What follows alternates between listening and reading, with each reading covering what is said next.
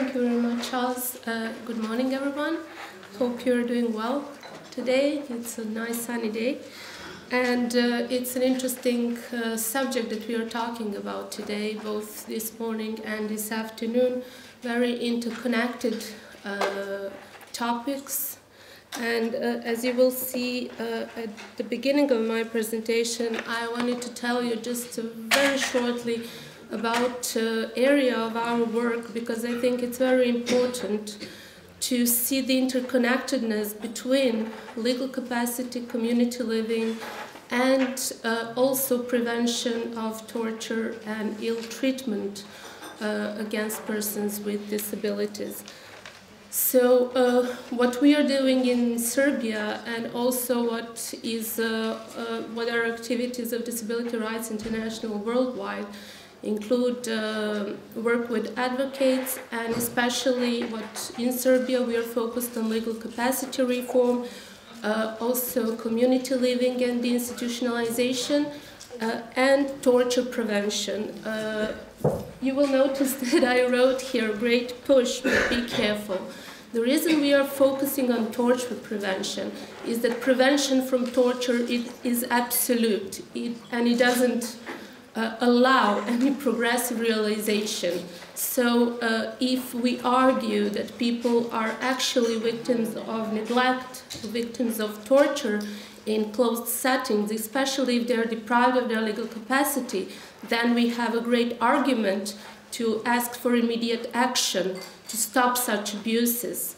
Nonetheless, we have to be very careful, and later in my presentation I will show you what some intervention by bodies, international bodies for prevention of torture, had as a consequence in Serbia for not really giving precise recommendations, which then can result actually in further investments in institutions or massive deprivation of legal capacity of people who are already detained in institutions. Regarding current legislation in Serbia, we don't have really good legislation. It's actually a very bad one. And the issue is regulated not only by one, but multiple laws. The biggest part is regulated by two laws, which is law on non-contentious proceedings and family law, that actually regulate procedure of deprivation and also appointment of a guardian.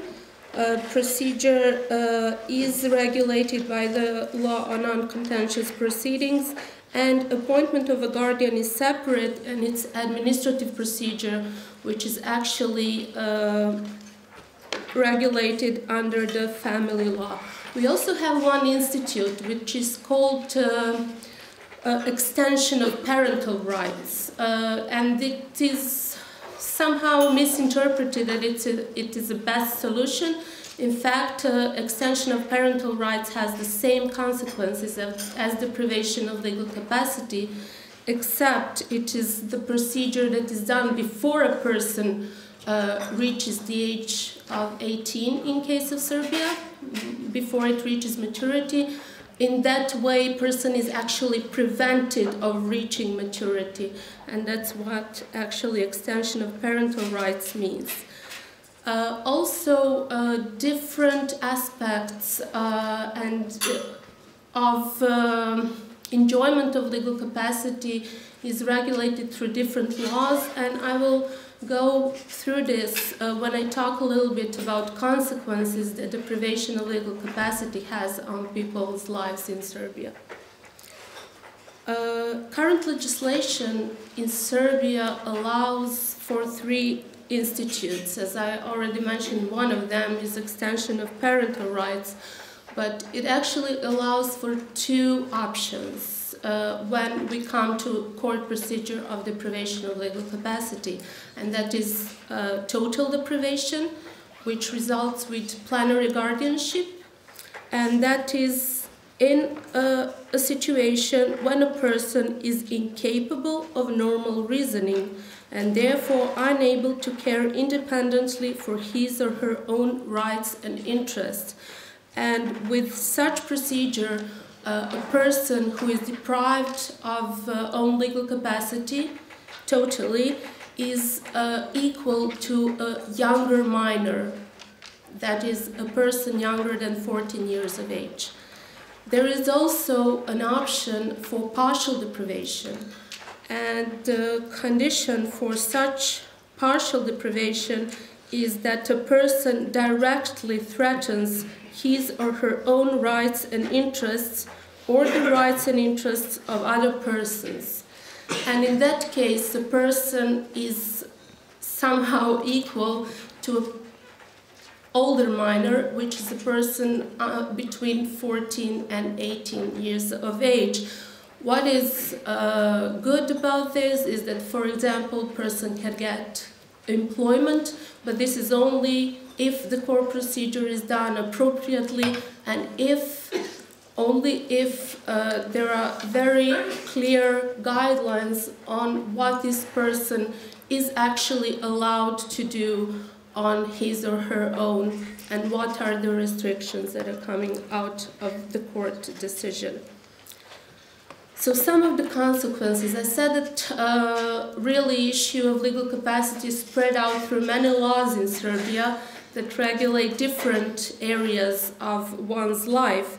And among else, a person is unable to choose place of residence, unable to exercise parental rights. That means that children are taken away from people who are deprived of their legal capacity. They cannot enter into contracts, gain citizenship. They cannot even volunteer. We very recently had a law on volunteering which explicitly forbids volunteering even for persons who are partially deprived of their legal capacity. So you can see really how long and how vast the impact of the deprivation of legal capacity is on people's life in Serbia.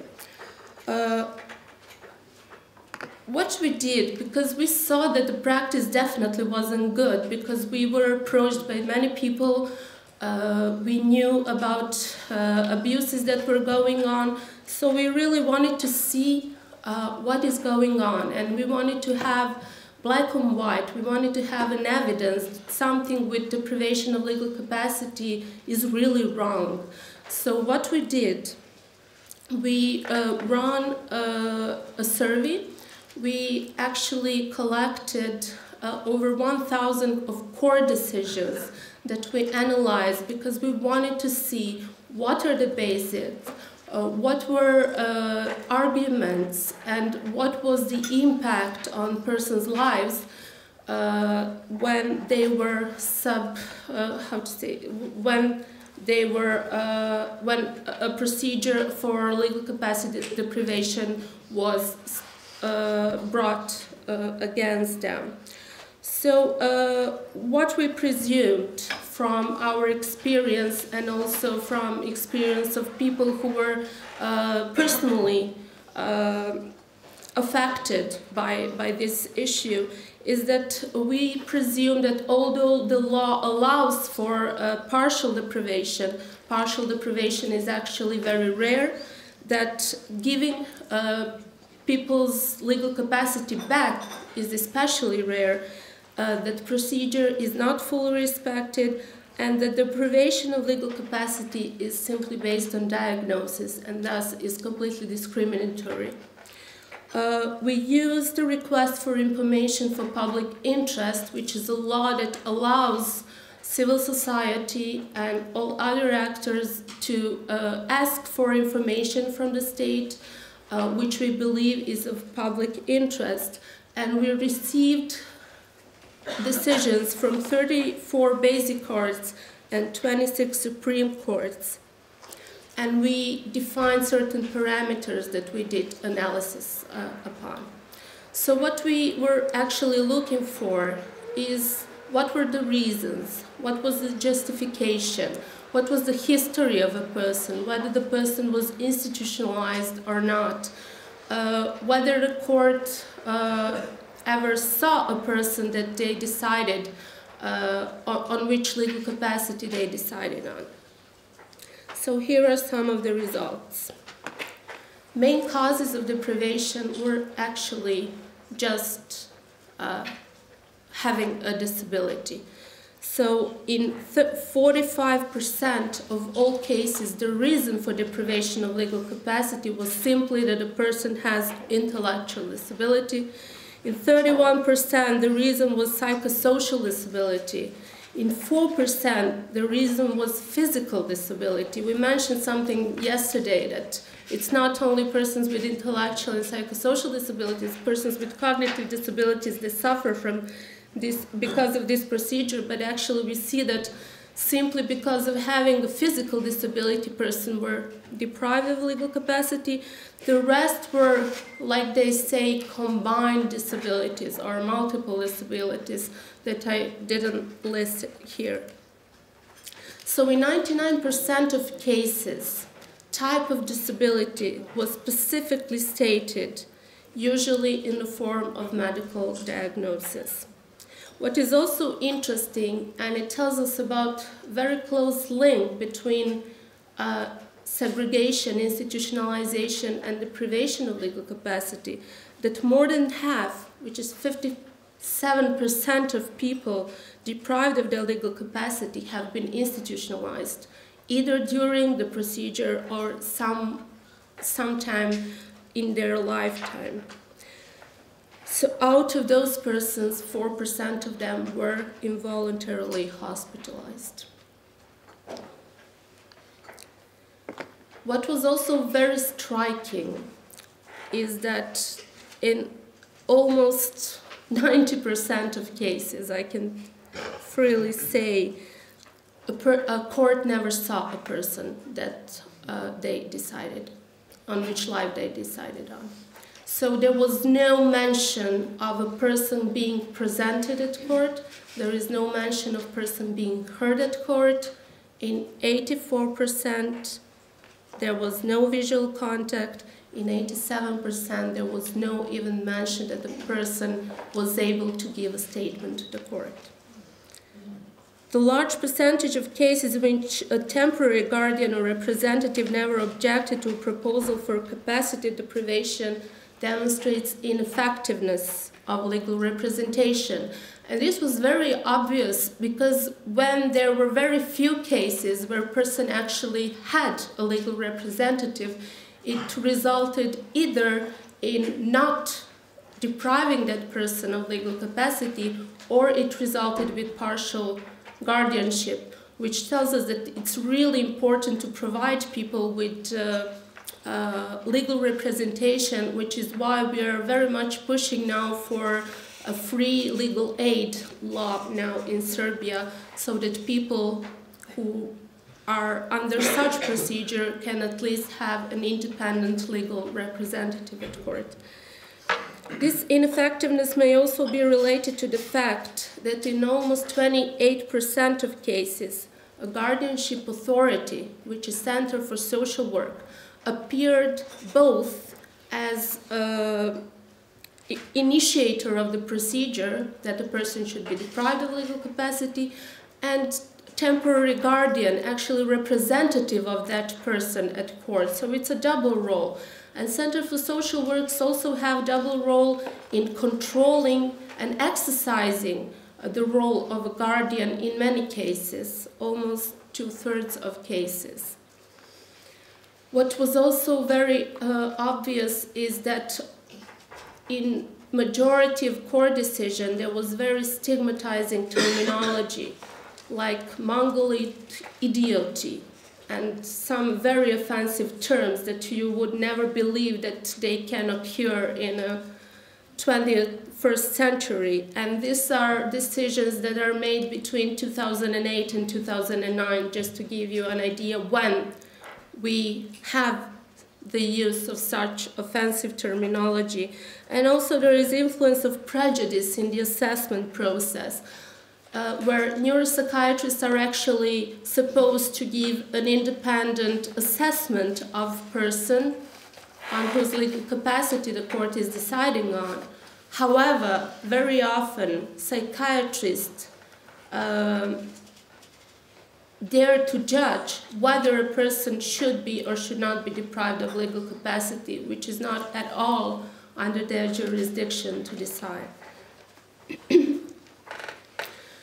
So, although the law is very outdated and it really requires serious changes, Serbian law allows for certain procedures that can actually improve the situation while we have the legal capacity reform, and that is improvement of court practice.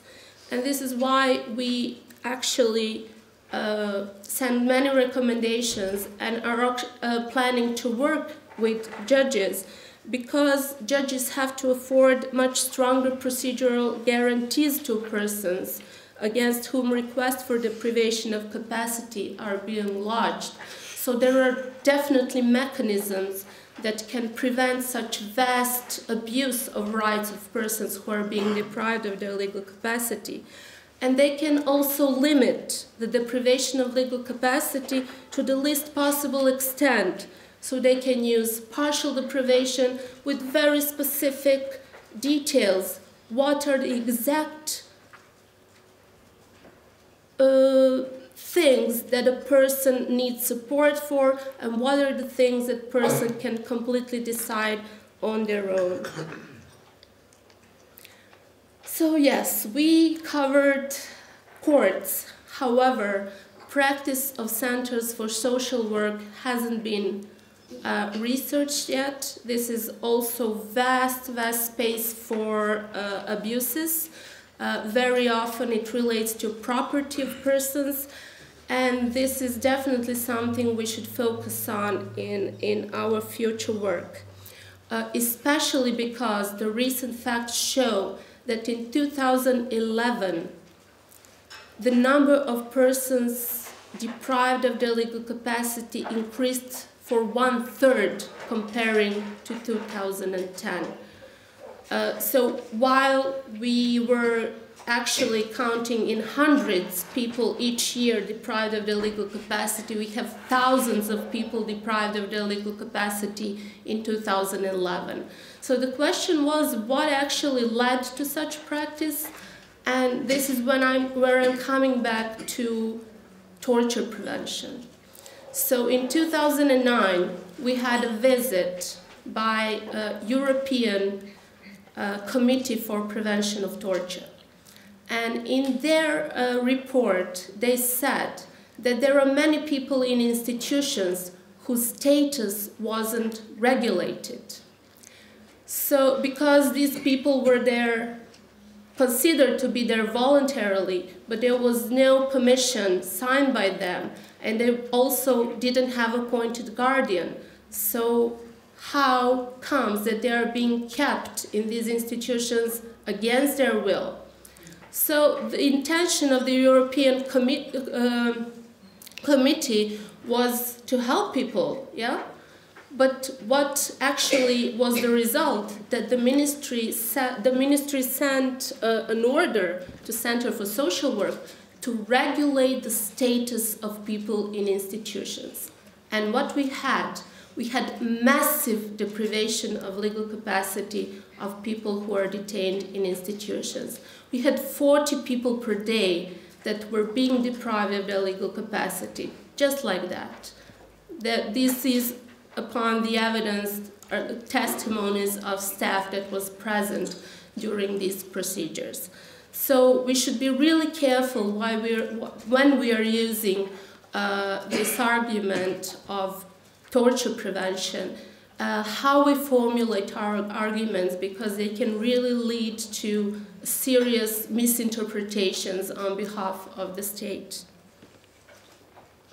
And also what is interesting in 2011, and this was for the state report, that there was not a single case of partial deprivation among all of these cases.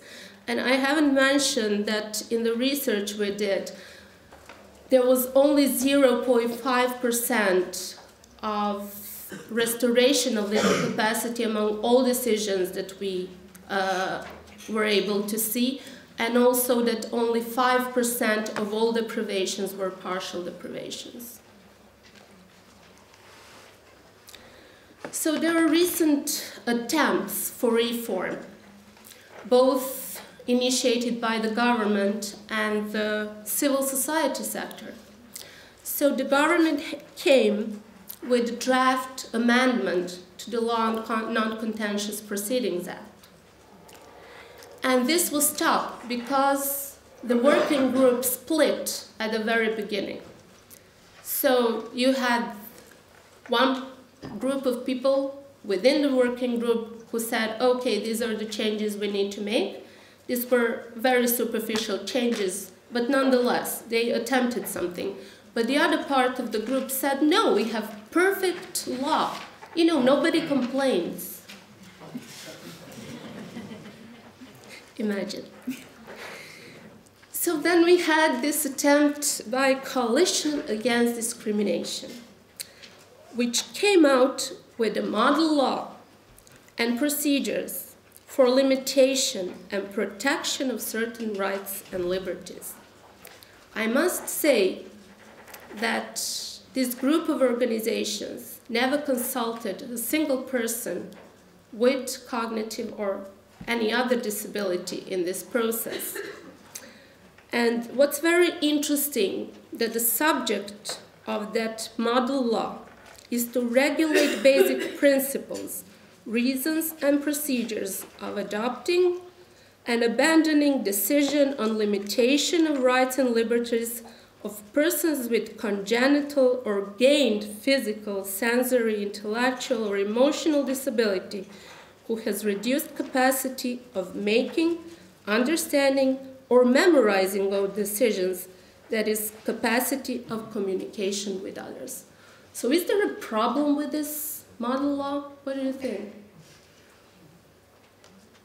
I mean, they had great intention. They wanted to help people who had some kind of a disability. So what is the problem here? What do you think?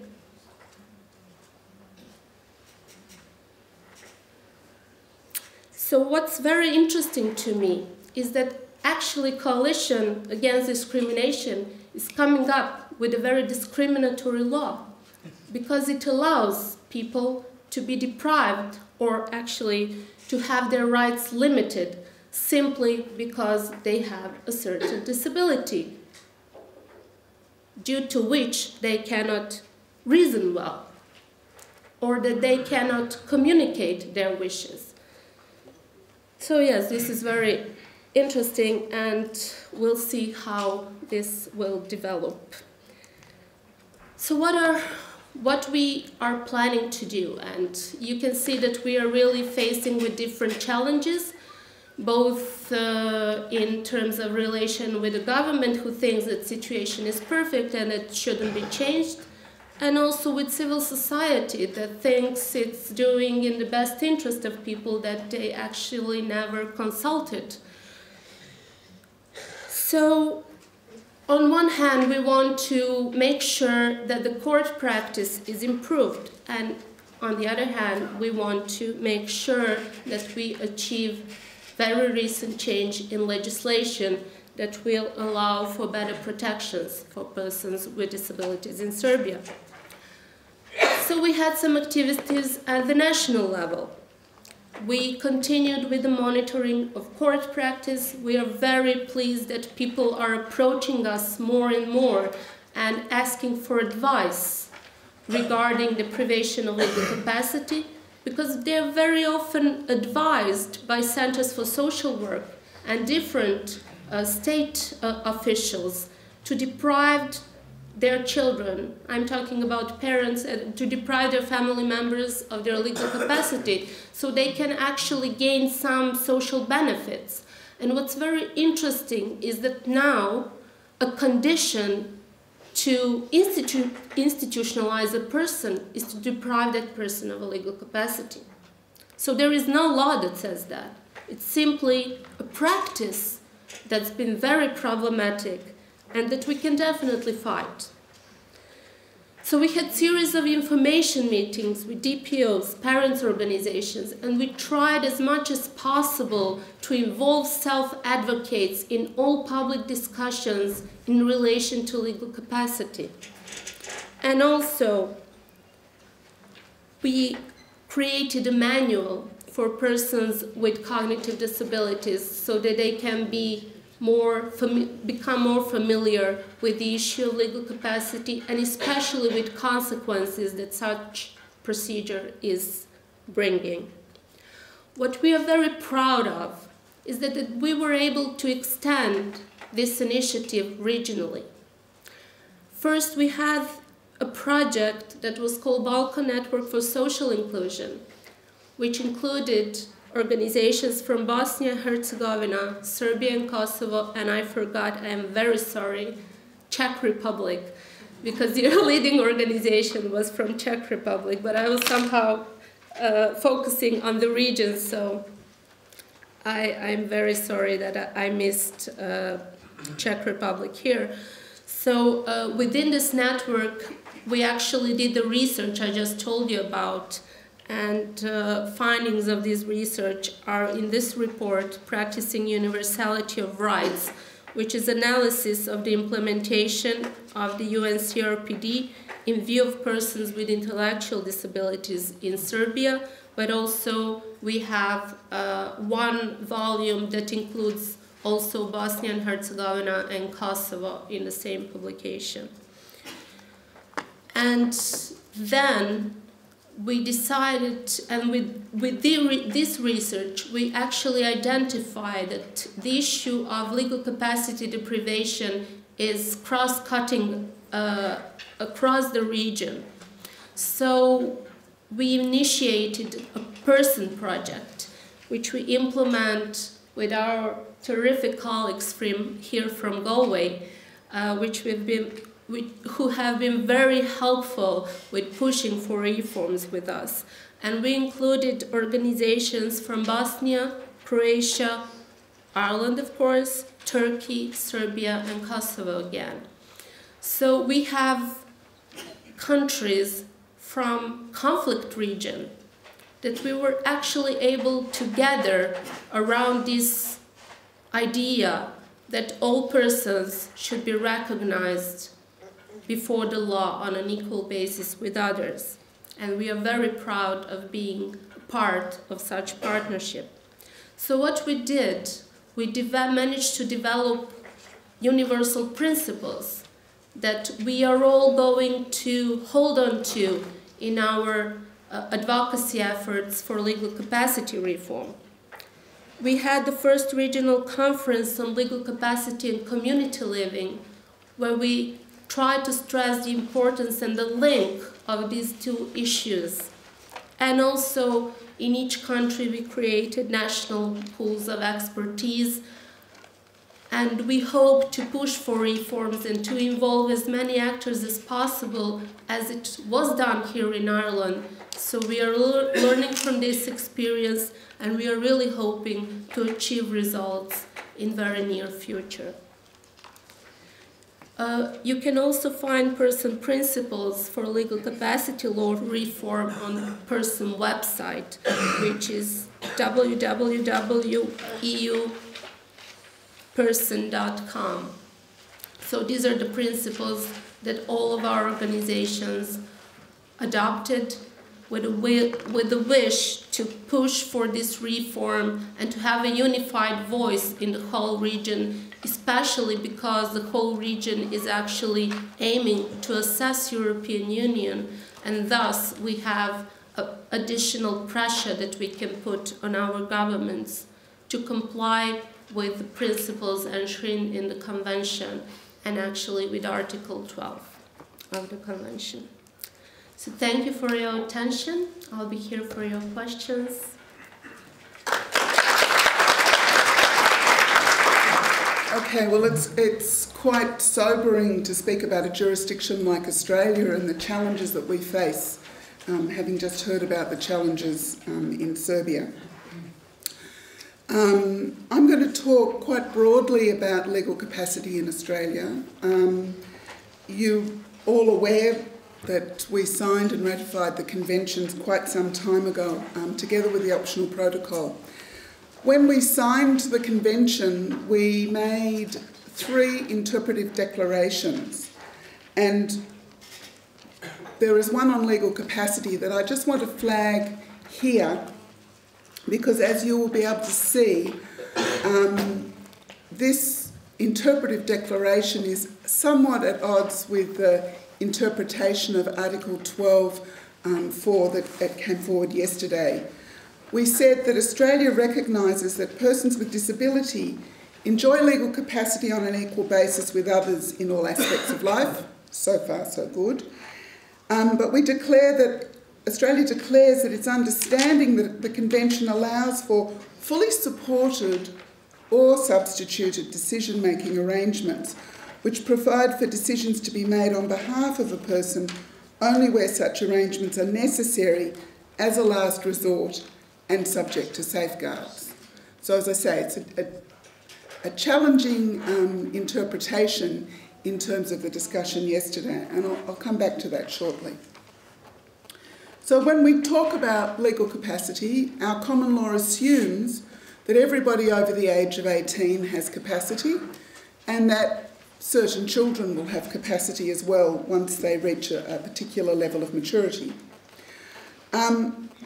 It's also, as we heard, in Australia, like in England, it's not an all or nothing concept, the concept of legal capacity.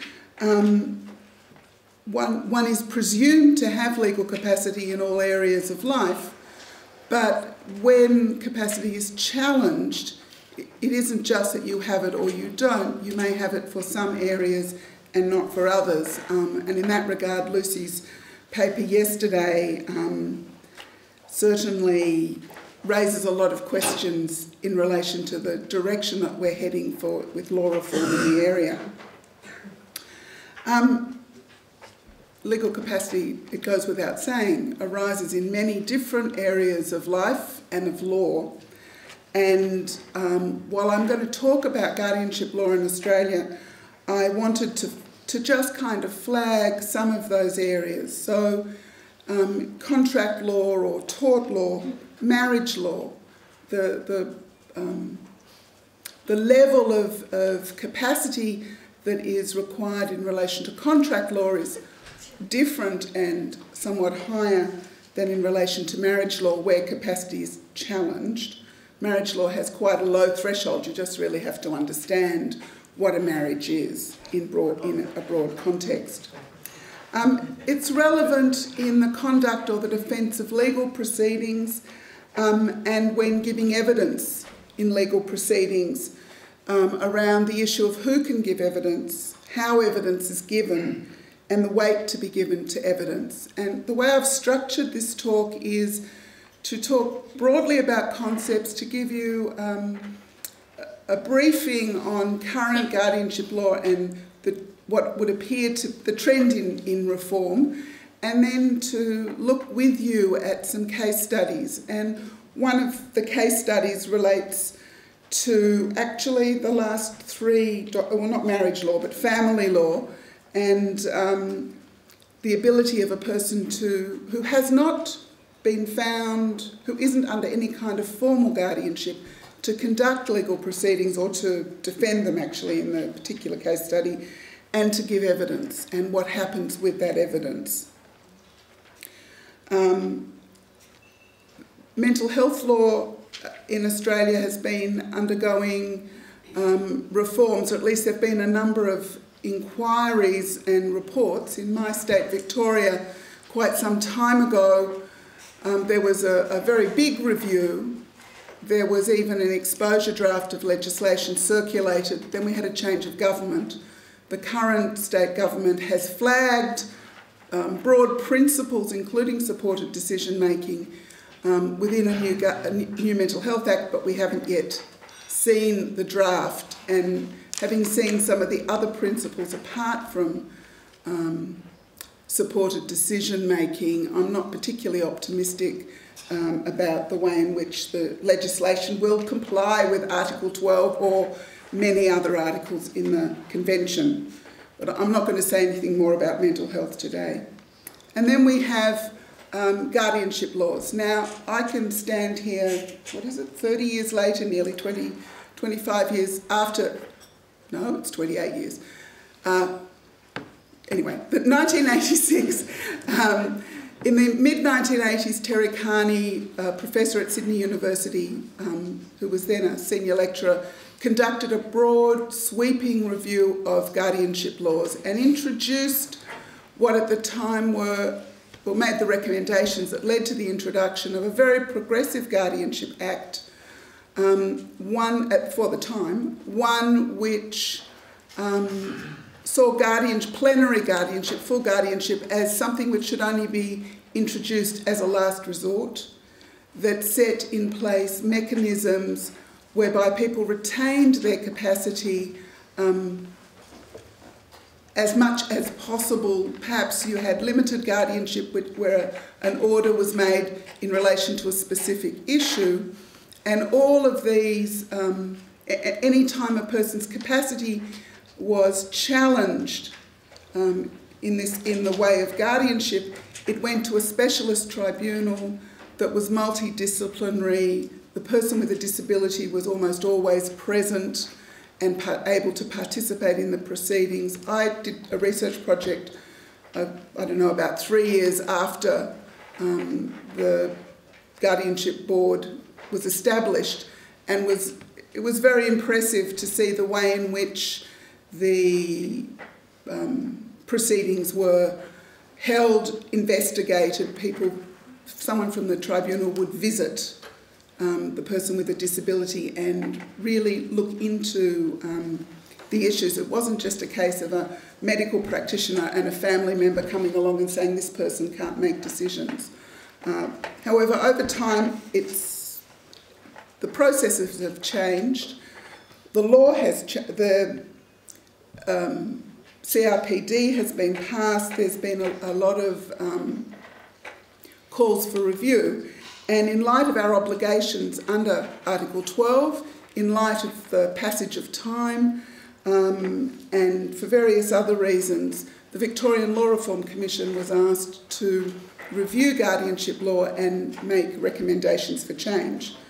But before I get to those recommendations for change, I want to look at the current mechanisms that exist. I put supportive, not supporting, or supported, because these are really all forms of, or many of them are forms of substitute decision making, but the idea behind them is to engage the person with a disability. So we have a broad range of instruments that allow people who are legally competent to enter into advance directives, to make living wills, to appoint their own decision maker, a vast array of instruments for this.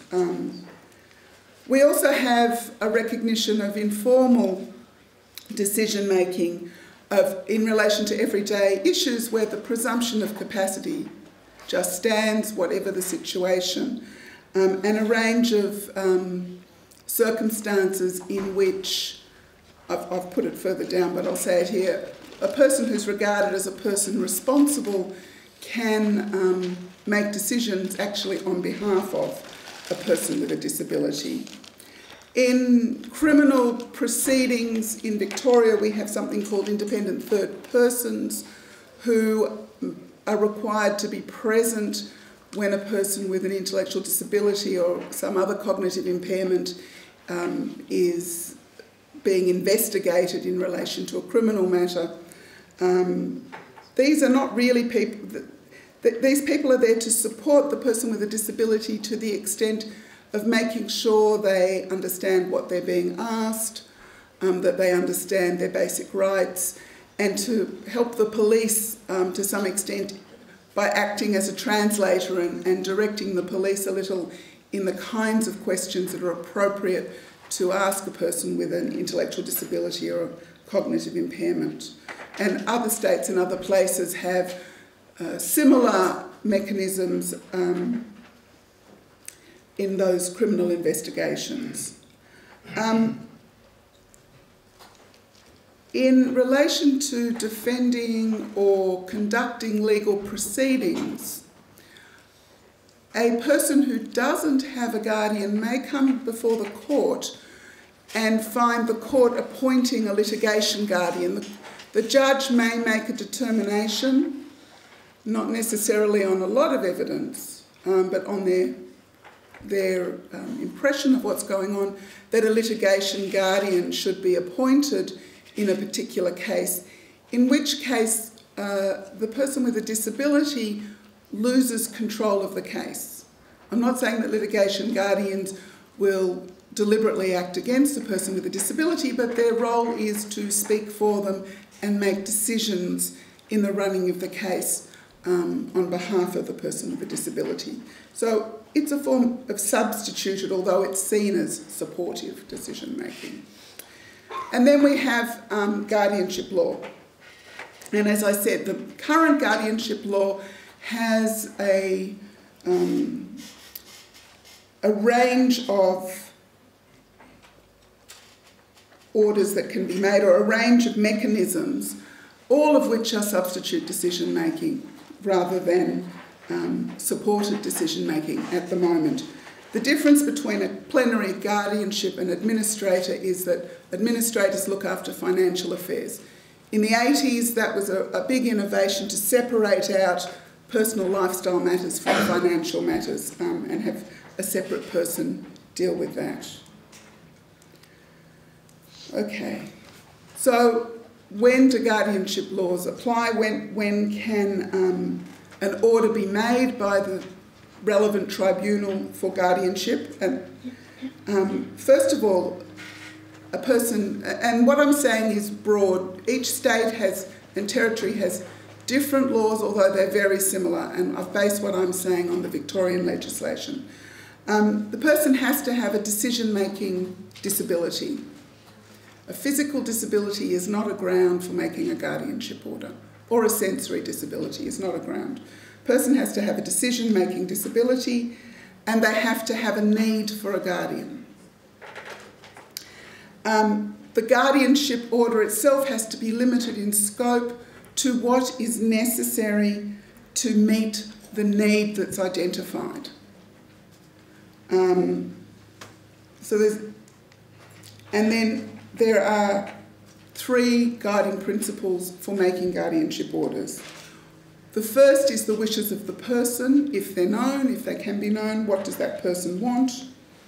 The second is that the order has to be the least restrictive of the person's legal capacity, and our dear friend best interests, it must be in the best interests of the person, of the particular person, not more convenient for somebody else.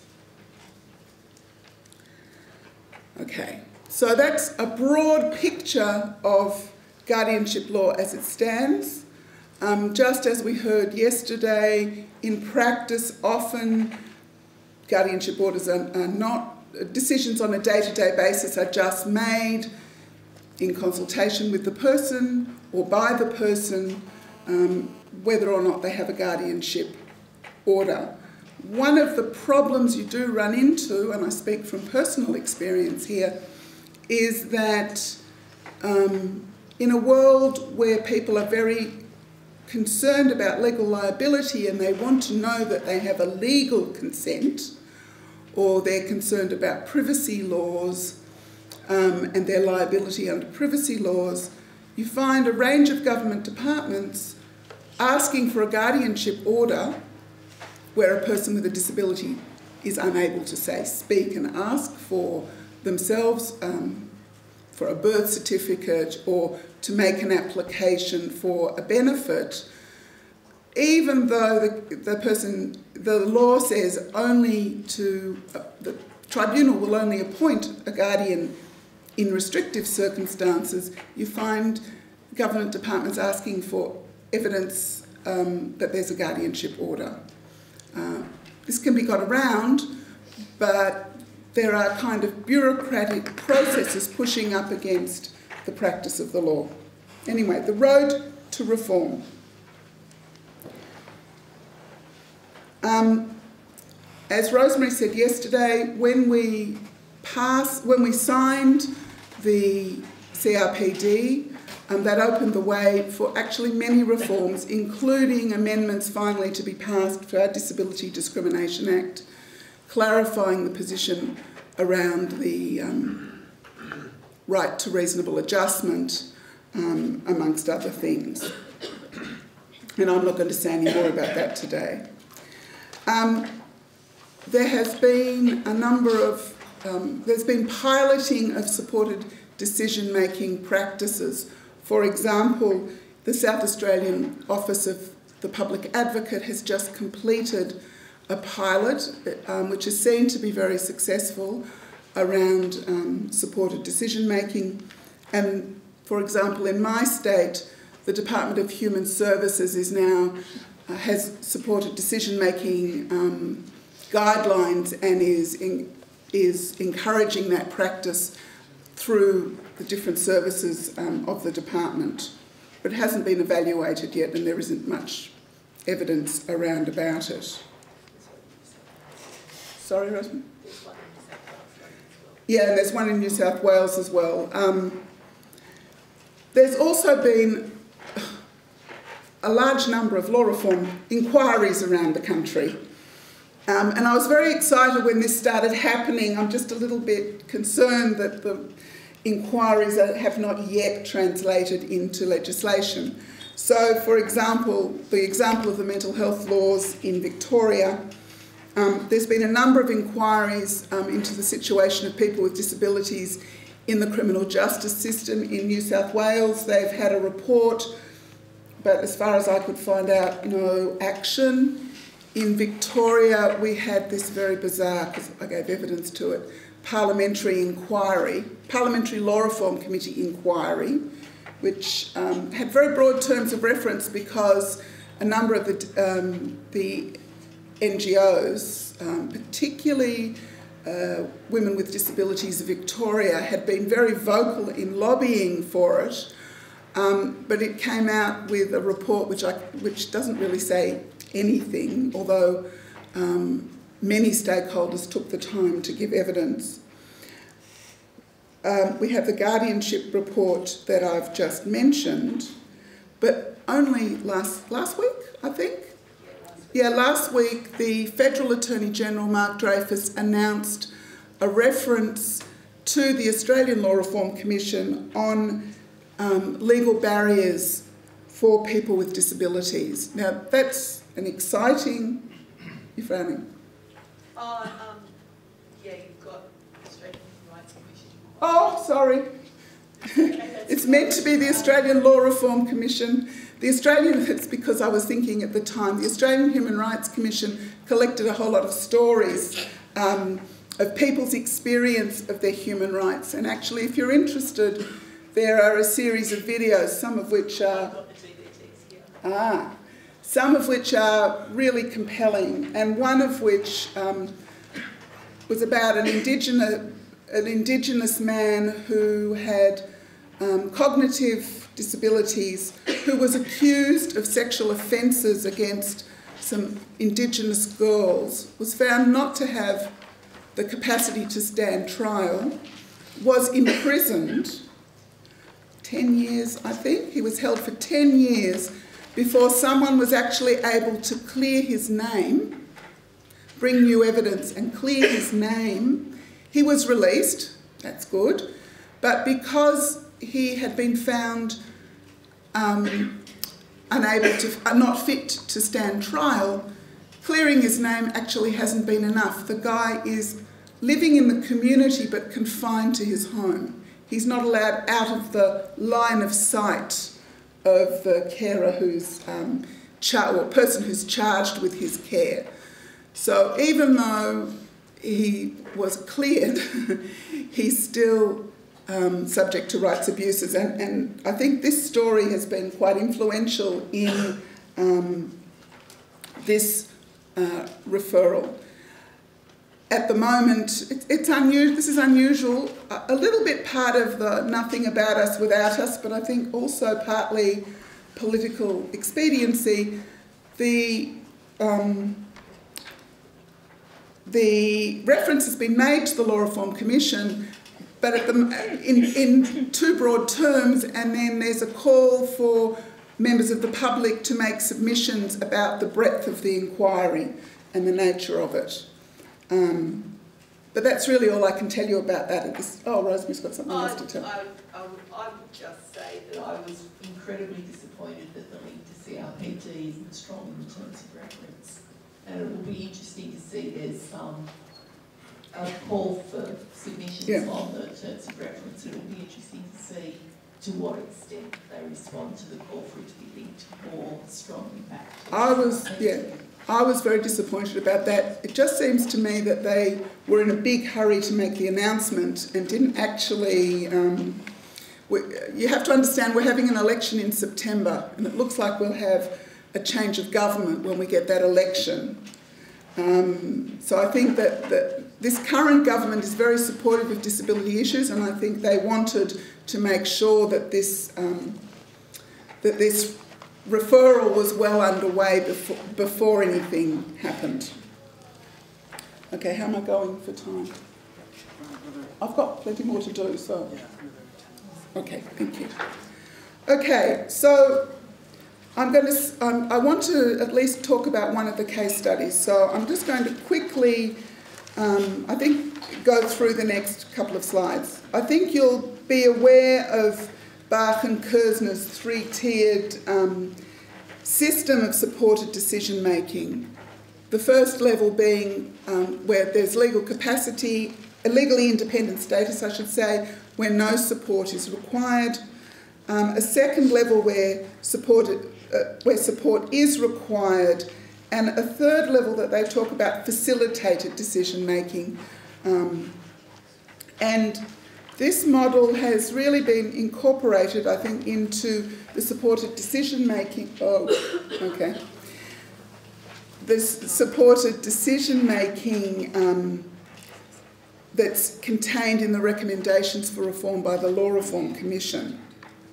So there's, I'm not going to go through them all because I've given you the chapter from the Commission's report, and they're in the slides, but there's a range of different supports where the decision-making still remains with the person with the disability.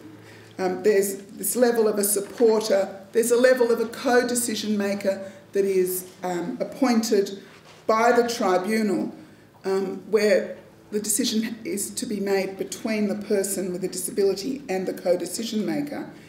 And there are similar self-appointed arrangements to the ones we had before, but all these arrangements have to be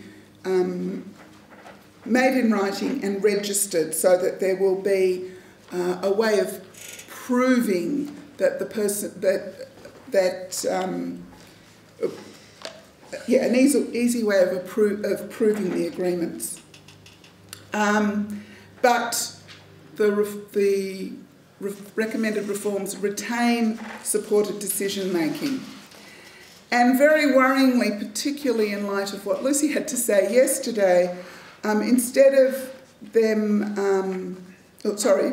worrying to me, not exactly in light of what Lucy said, is that while the substitute decision maker is to be appointed by the tribunal, the capacity assessment that predates the tribunal hearing is to be made by registered capacity assessors.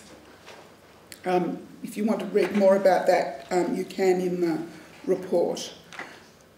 Okay.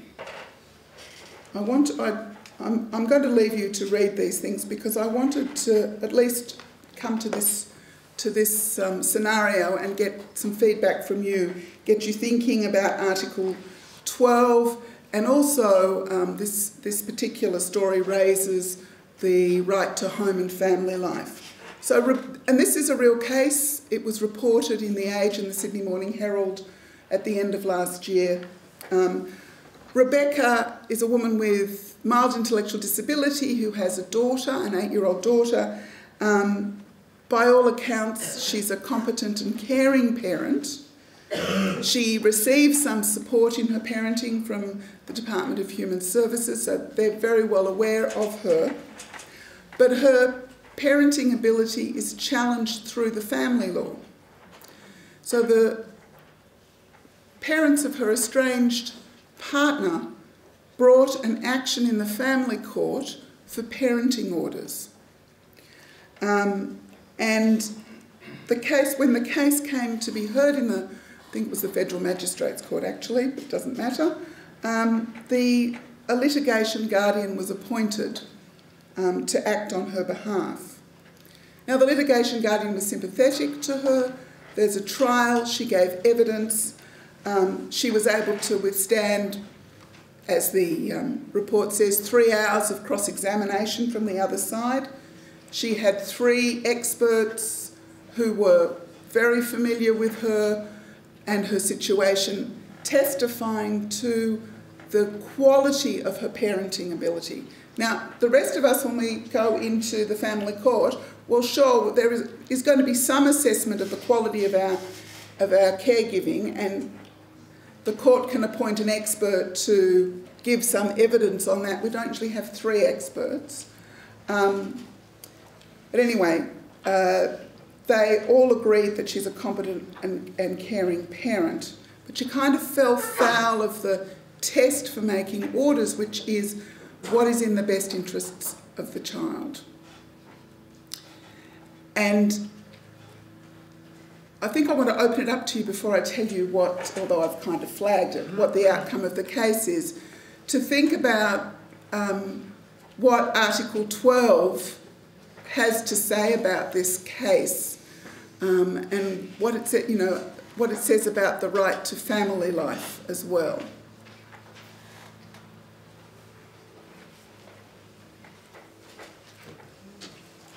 Yes, Lucy. Oh, sorry, there's someone over there too.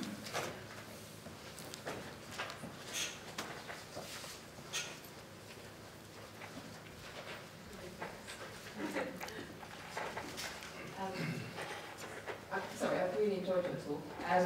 Thank you. As I'm sure you probably know, this is very, very similar to a case from the UK called RP versus UK.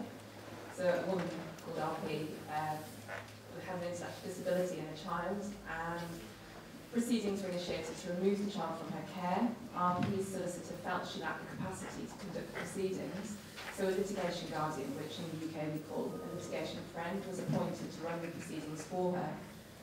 And the litigation friend, even though RP desperately wanted to keep her child, felt that it was in her best interest not to contest the removal of the child from her care. So there was never a case which heard the evidence on her parenting abilities, because the litigation guardian dropped her case. This went to the European Court of Human Rights. Article 12 was argued, and astonishingly, the European Court of Human Rights held that because of Article 12, it was necessary for a litigation friend to represent her best interests, but no violation had occurred. Okay. So I hope that didn't happen. That's what no, and but what's interesting to me about this, sort of speaking as a lawyer, about this particular case, one of the things, is this isn't child protection proceedings. There was no case for child protection proceedings. The department didn't seek to bring them. This is a parenting dispute, and not between the parents, but between a parent and the grandparents. I think there was someone else had their hand up. Oh. Sanjeev.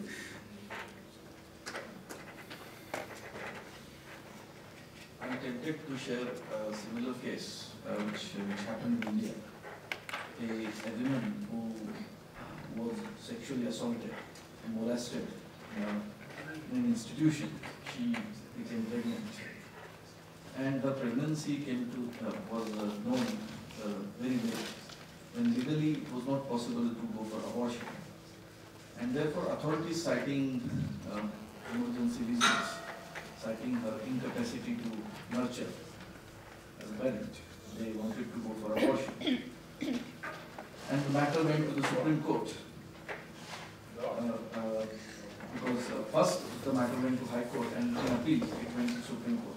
And till Supreme Court, means in both the courts, decided that the woman had the parenting ability.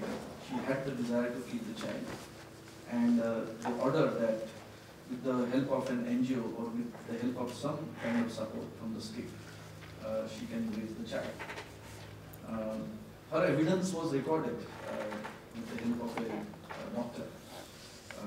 And the evidence was conveyed to the court.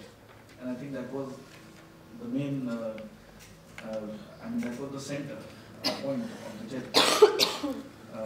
But I have my own doubts about the reasoning, and we can read the judgment and Okay, thank you.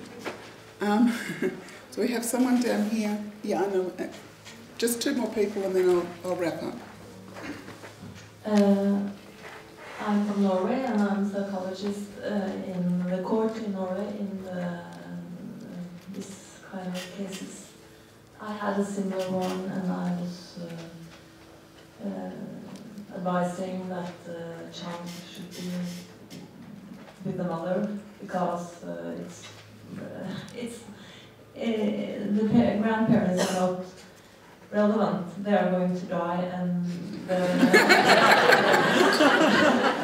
and their emotional support is not, it's the most important, not the intellectual. Absolutely. So I hope that's the result. Do you want to pass it back and then I'll tell you the outcome. Similar to hers, but I'm thinking the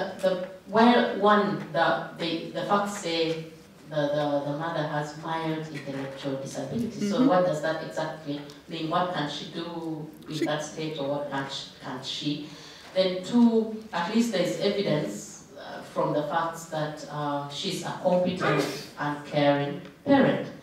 Then when you, I hope that's, I'm believing in that.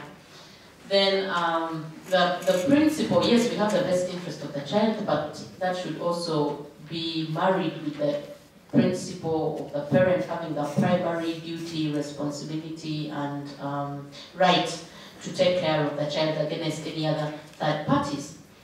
So if I were the judge here, my fears are that, of course, they took away the child, but if I were the judge, I would say, let's empower her further, and then leave her to enjoy the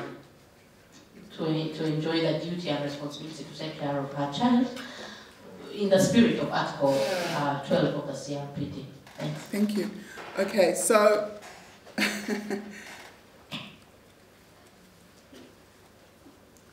I've got 1 minute. But just very quickly, I've done a lot of research with parents with intellectual disabilities, particularly with mother, and with their young and adult children.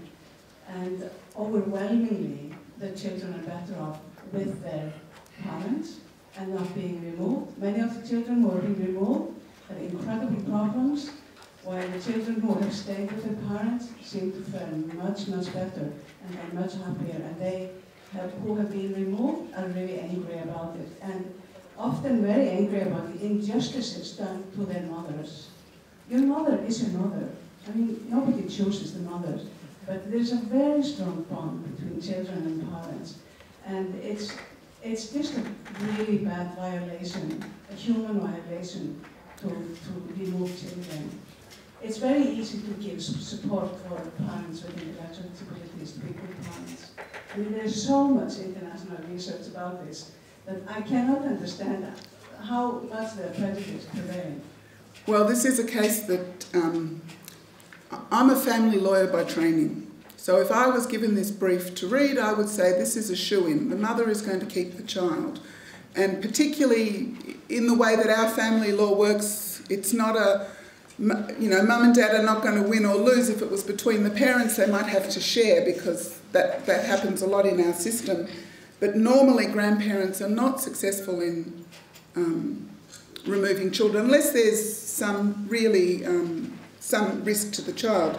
In this case, the judge didn't get to make the decision.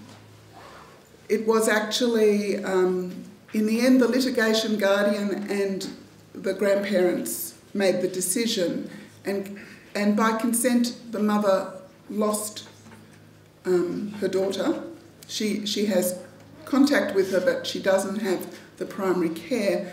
And one of the reasons I raised the case was that in the end the litigation guardian who did support the mother was put in a position where the role of the litigation guardian and the risk to the litigation guardian of being sued led to an outcome that the mother didn't agree with. So there's been information in the press, a lot of discussion about it. It was felt that because of the best interest standard and basically because of prejudice from everything that we've just heard, and the evidence that went to the court was to this effect, she lost the child. So it's an example of, I think, the dangers of this kind of protective substitute decision-maker legislation. Okay, my time is up. I'm flagging Patrick's story. You can read the edited case. I put it on the web. It's PJB. And Annie's story I just put up because I loved Annie. This is Annie MacDonald. The late Annie MacDonald is the foundation of this particular case study, and I'm happy to talk to anyone about it later. So thank you very much, and I will finish now. Thank you very much, Charles. It's good to be back in Ireland. Okay, so having completed the Masters in over here at the centre, I went back to Kenya and have been working on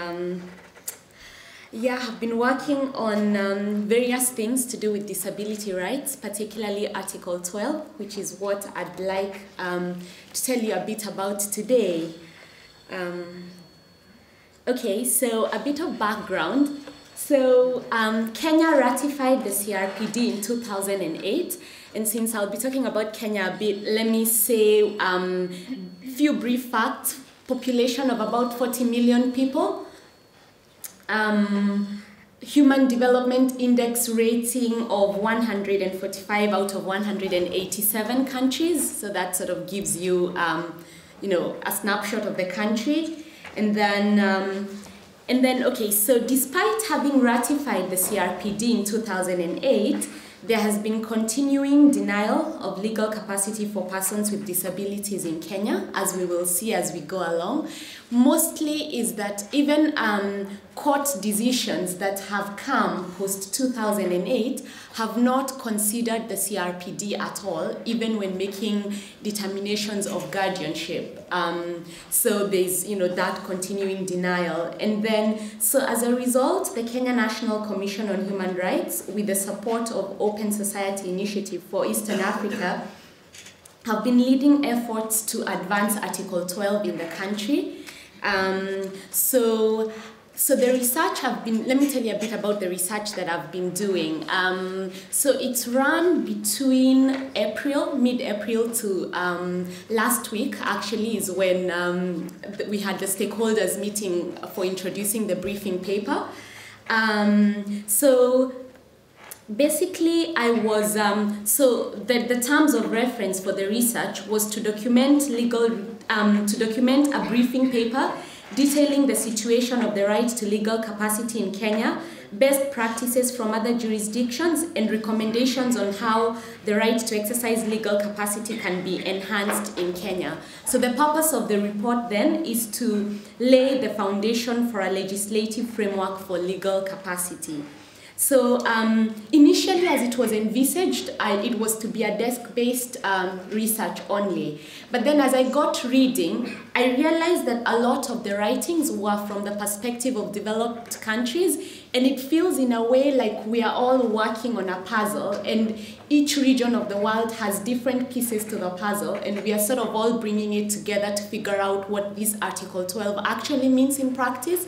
So I thought that it would be important to speak with people with disabilities in the country and hear what Article 12 means for them. So I carried out interviews with 7 disabled people's organizations. One of them is for people who are deaf-blind, 2 for people with psychosocial disabilities, 2 for people with intellectual disabilities, 1 a women rights across disability women rights organization, and 1 the umbrella body for all DPOs in the country. And then I also carried out interviews with 3 people with disabilities, and I had a focus group discussion with 16 people with psychosocial disabilities, just to get a bit more in-depth understanding of psychosocial disabilities in relation to Article 12 of the CRPD.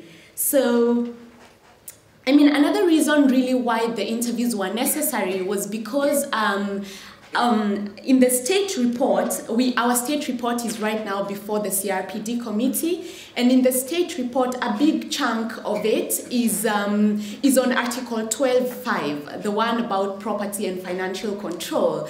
And so this also is something that hasn't been written that much about, yet it felt like it's a really significant part of legal capacity in our context. So I sort of wanted to probe that as well. Okay, so this is so I need to emphasize that the study at this point was very exploratory in nature. What we were seeking to do is give a snapshot to government, so that to prove that there is need to do work in this area, and so to make a case for a legislative framework for legal capacity. So okay, so having said that, then, okay, so we're going to look at the policy and legislative framework on legal capacity in Kenya, and then I'll talk a bit about the Kenyan situation with regard to Article 12 of the CRPD. I'll look at a few dilemmas on implementing the right to legal capacity in Kenya, and I'll take us through a few of the recommendations that the briefing paper made.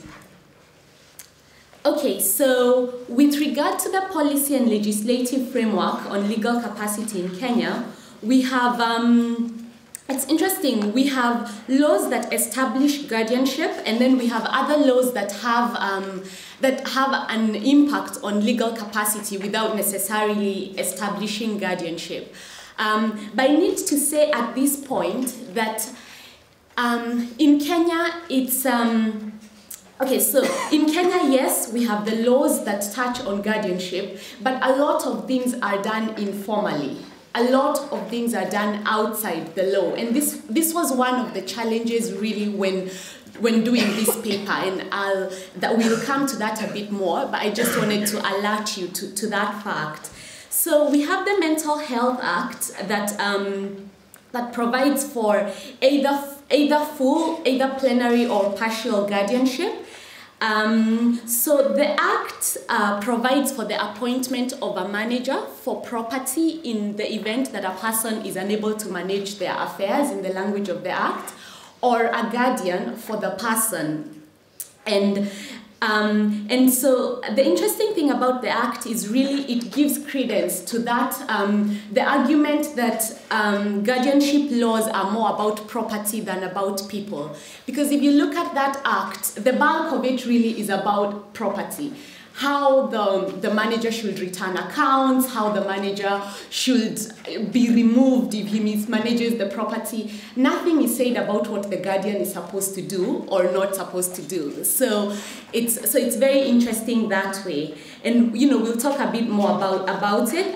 Then we have the Civil Procedure Code that basically lays down the procedure for deprivation of legal capacity, as well as providing for the appointment of a guardian in circumstances in which someone with a disability is bringing a case to court. Mostly someone with, someone in the language of the Act, someone of unsound mind, but also in other provisions more general, just a person with a disability. So there is that sort of broader possibility of guardianship being applied beyond people with cognitive disabilities. And then we have the Children's Act, which provides for the extension of guardianship orders for a child with a disability upon becoming an adult. And then we have laws that touch on legal capacity but do not establish guardianship. So the first one is the Constitution, which provides that if you are a person of unsound mind, you're not allowed to vote, and you're not allowed to be entered in the register of voters. And then we have the Matrimonial Causes Act, and it was interesting when Sanjay raised that issue of divorce, because the Matrimonial Causes Act provides that being subject to recurrent fits of insanity or epilepsy, in the language of the Act again, is a ground for divorce.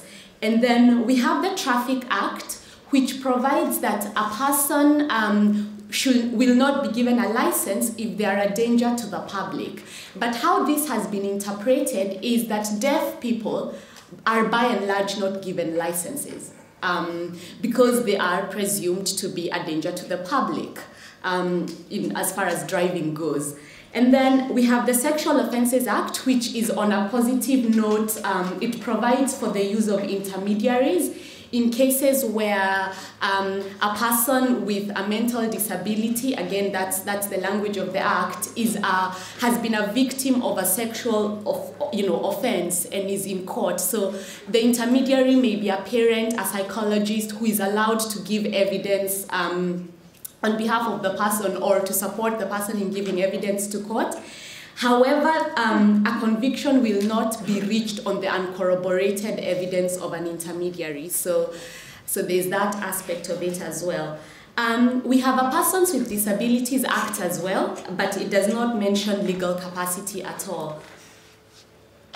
Okay, so moving on to the Kenyan situation with regard to Article 12.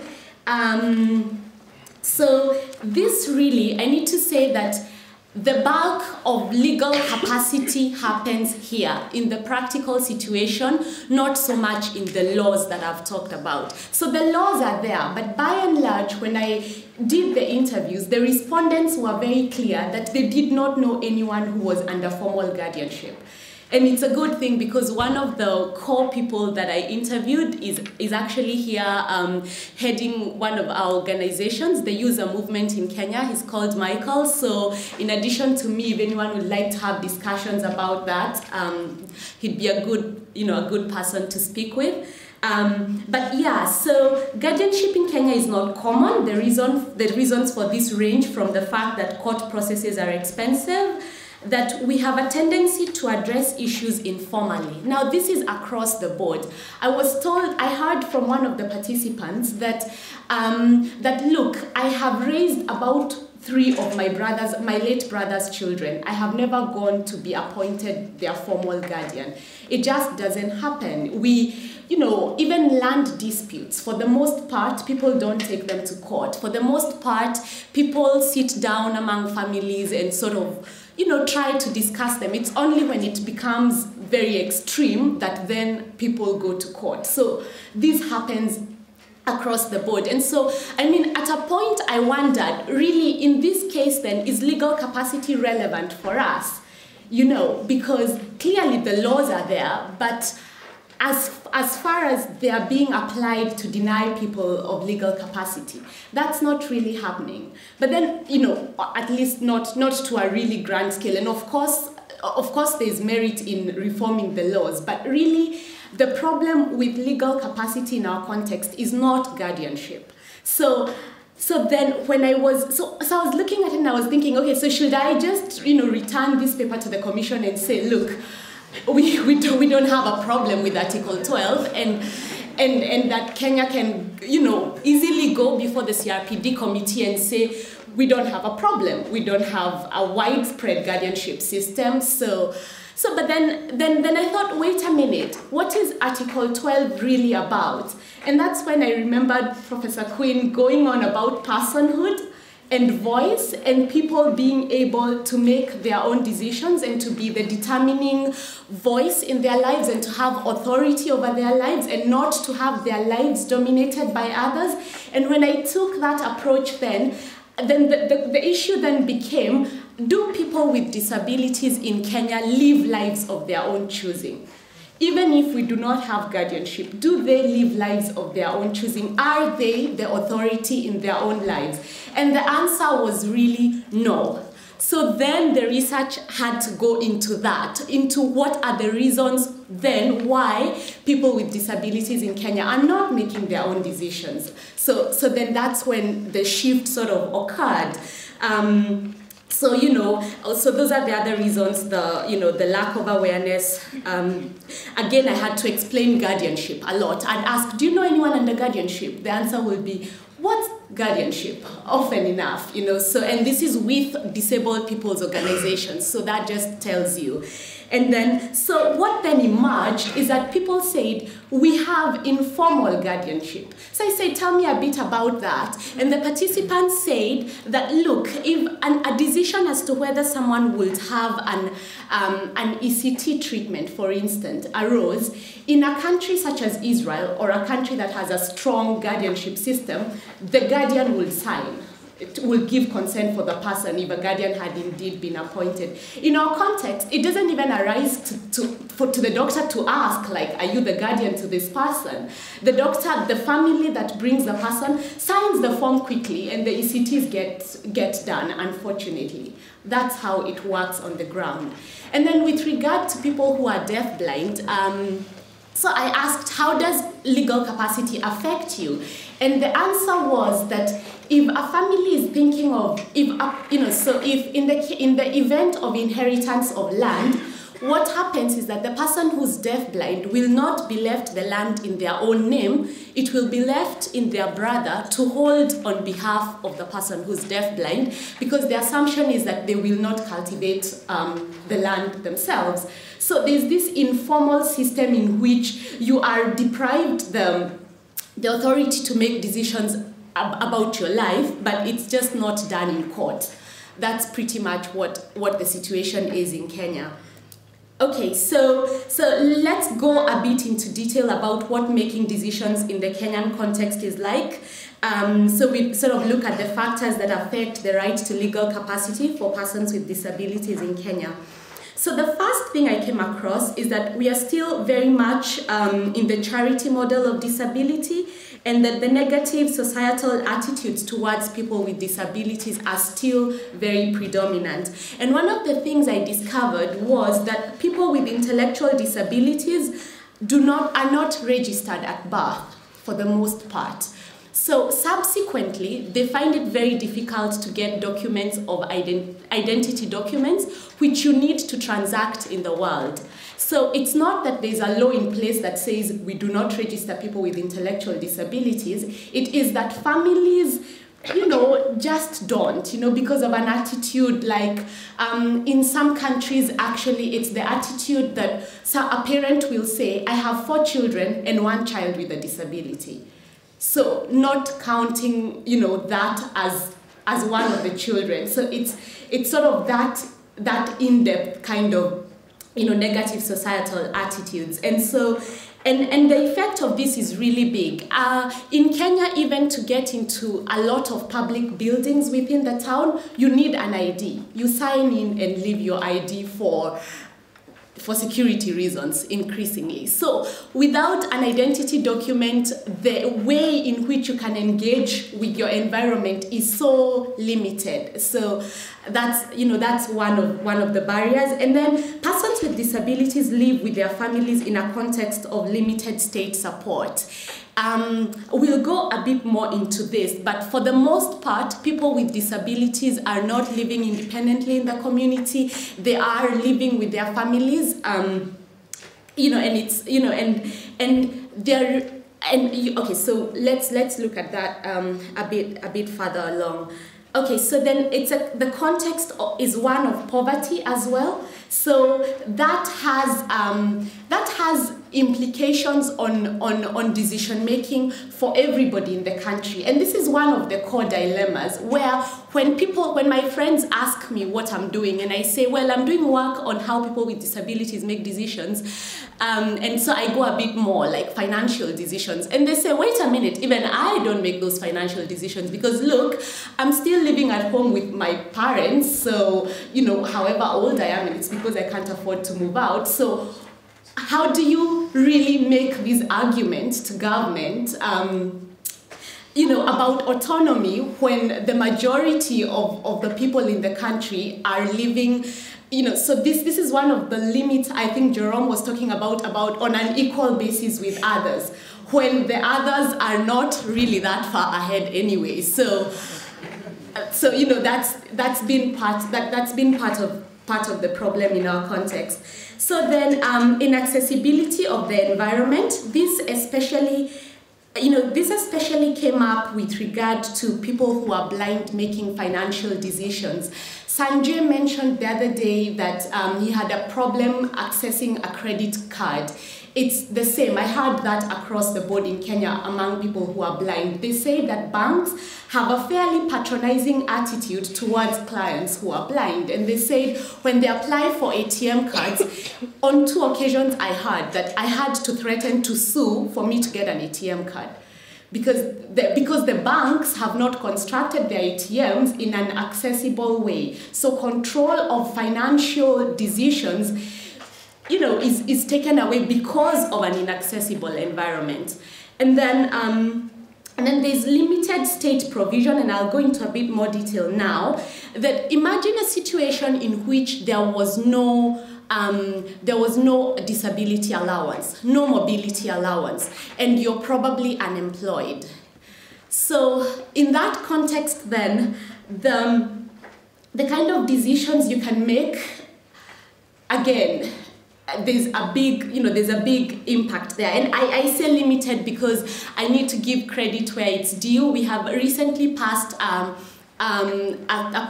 social assistance act that provides for the beginnings of making, at least of the state giving some money to people who have, but the threshold is very high. Again, this goes on to what Anna was talking about yesterday about assessments, because it says that the person has to have a severe mental or physical disability. So it isn't a situation in which the supports are already there, and it's a question of how much support do you need. In fact, it's a situation in which, from the word go, they are assessing if you're disabled enough to, you know, to make allowance, you know, to be able to get this support. And then lack of alternatives came up a lot. And this was especially so in the realm of mental health care. Now, in Kenya, we have, the mental health care is not great at all. We have one main referral hospital, which again ties up to something Sylvester was saying. One main referral hospital. There are a few other hospitals that deal with mental health care, but for the large part, it's mainly medication. And then psychotherapy is too expensive for the majority of people. So at about $90 an hour, most people simply cannot afford it. And there are no other alternatives. So then what that means is, so this really, so to make a choice, you're deciding between things. And if there's only one thing, then you're really not making a decision, are you? Because if there's only this one referral institution, which is an inpatient institution or hardly anything at all, that's not too much of a choice, really. And then the other thing that came out in the focus group discussion, actually, was that in the initiatives to provide healthcare within the community, abuses are still happening there as well. Because what I heard was that, well, the good thing is now we can just go to the doctor at the local clinic and bring him home, and then we hold the person down and inject him by force at home. So it's like, yes, you're shifting the institutions, but you're bringing the same practices in the home. So that's, you know, that's part of part of what was there. And then this one on cultural considerations is a really big thing, because you see Article 12 centralizes very much the will and preference of the person. But in a setting where communalism and family and community is more valued than individual autonomy, you have attention there from the word go. And what I'm saying is that the values that get into the convention are the values that are agreed upon. So say autonomy is what found its way into the convention. But that is not to say that there are not other values that people hold dear. And this especially came up with regard to psychosocial disabilities, where the family will say, look, we are concerned about the person and we are acting from genuine compassion, and that matters. And the person will say, well, I'm an autonomous human being and I want to be able to make my own decisions. But now the thing is, in a context where there are no halfway houses, so if the family is saying, take your medication, the person is saying, I don't want to. The family is saying, well, then leave. The state is saying, we are hands off, and the person ends up homeless on the street. Is that the option you want? Is that the result you wanted when you were telling people about will and preference? So this is not in any way to diminish the importance of will and preference. It is to show you what it's been for me going back home to try and practice the theories that I learned here in a practical context in people's lives. And so those are some of the difficulties in our context. And yeah, so, okay, so a lot of that has concentrated with decision making with regard to cognitive disabilities. I'll talk a bit more about what emerged from other people with disabilities when I asked them about Article 12. How am I doing for time, Charles? 4 minutes. Wow, that's little, okay, but we'll try. Okay, so women with disabilities and reproductive health. Okay, so across the board, people with disabilities other than cognitive disabilities and multiple disabilities have greater decision-making leeway. That came out across the board. However, women with disabilities and when making reproductive health care decisions, they often have those decisions made for them. I was told that women with physical disabilities, when they are expectant, it's written in their file that they will have a cesarean section. They are not allowed to carry their pregnancy to term. It's determined on the basis of having a physical disability. It was also made clear that forced sterilizations do happen, and they happen across the board. So this was also why I was told, this is why the Commission wanted a focus on all disabilities, because it was felt very strongly that in our context, this denial of legal capacity is across disability, really. And then the issue of HIV testing came up where, okay, so HIV testing is a really big thing in Africa. And at some time back, it was even a requirement, like before you could get married in church, before you could get married legally. Now, not so much. But what came out was that if you have a disability, so anyone else going for HIV test gets it done, no question. But if you have a disability, that the people who carry out the tests are always very reluctant to do it because they say, you're wasting our time. I mean, you couldn't possibly have HIV. How would that have happened, you know?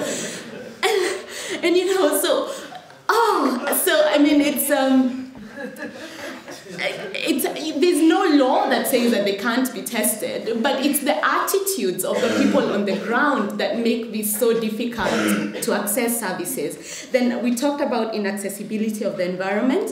Okay, so with regard to making financial decisions, inheritance of property, we talked about that, and then inaccessibility of financial services, we talked about that as well.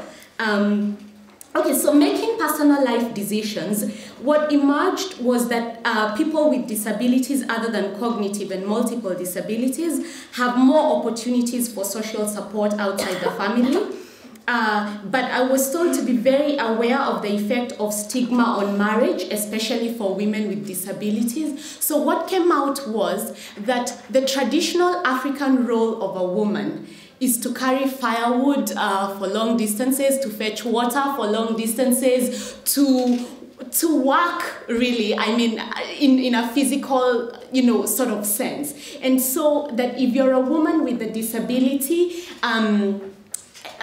wanting to get married, both your family and the family where you are intending to get married to, you will face great barriers at that point. And I heard across the board that this issue of stigma for women with disabilities being able to have a family life is so deep. It's a very, very big issue.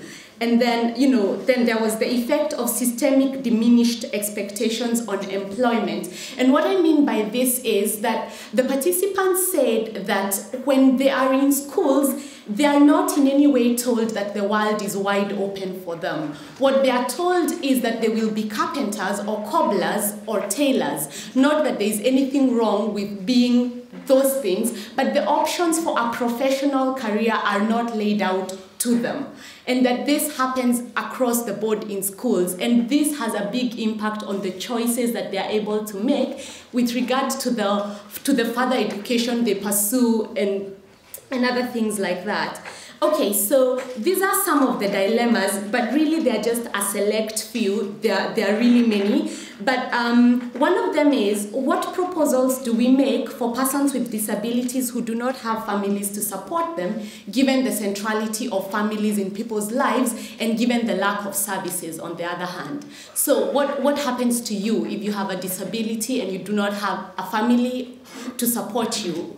What do we propose for that? And then how do we ensure that the environment is made accessible and that third parties accommodate? Really the question of how to ensure that the law that is there is actually implemented is a big problem. And then how to ensure the centrality of will and preferences in a communal setting. So then we made a few recommendations. Sorry, Charles. Okay, so I'll try and speed this up. Okay, so one of the recommendations was that it's important to develop a legislative framework on legal capacity, but having said this, in the short term, the idea is to include the right to legal capacity in ongoing reforms, like the Mental Health Act is under review and the Persons with Disabilities Act. And then to repeal legislation that allows substitute decision making. Like, let's deal with the laws because they are there, because it's important to deal with them as well as we go into the recommendations that are going into the more addressing the practical situation. Then, avail official statistics on the people, however many or few they might be under guardianship. And then, so the importance of implementing the convention comprehensively really came up. All these things, independent living, the right to education, the right to employment, how interrelated they are really, and how a comprehensive implementation of all of them has a positive effect on all the rest of the articles, and particularly on Article 12. And then the need to create awareness on the import of Article 12. This is just so important because, as you can see in our context, the problem is on the ground rather than formal processes. So this is just the most important of them all. I mean, one of the most important of them all, and capacity building for actors such as judges, magistrates, and all the rest of them. And then the need to scale up social protection for persons with disabilities, because at least this will increase increase leeway to make decisions that at least if there's social protection, it makes things much easier much easier for families. And then just the provision of respite care services. One of the things that comes up a lot in Kenya are stories of people with disabilities being tied up or being locked up in their homes. And the initial response is, why would people do something like that? But then when you go there and you hear from the people, they say, well, I am a single parent.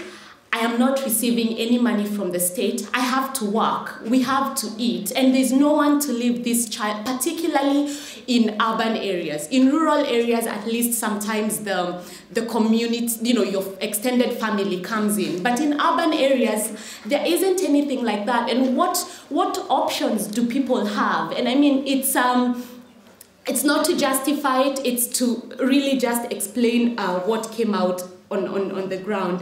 And then just the need to develop alternative support measures outside the family, to develop a code of conduct for family members on how best to support their family member with a disability. Because I think for the most part, families are doing their best under really difficult circumstances. And some families really just don't know how to support the person. So I think just guidelines that NGOs such as Michael's and other DPOs could use when they go on the ground to train will be so important. And then reform the mental health care system. I cannot, this is such a big, an important recommendation in our context. And then build skills to facilitate Article 12, ensure the registration of all persons with disabilities, and then underlying all this, the need to include people with disabilities and their organizations in the reform processes, the rural-urban divide and the need for different interventions for those different places, and the importance of gender considerations. Thank you.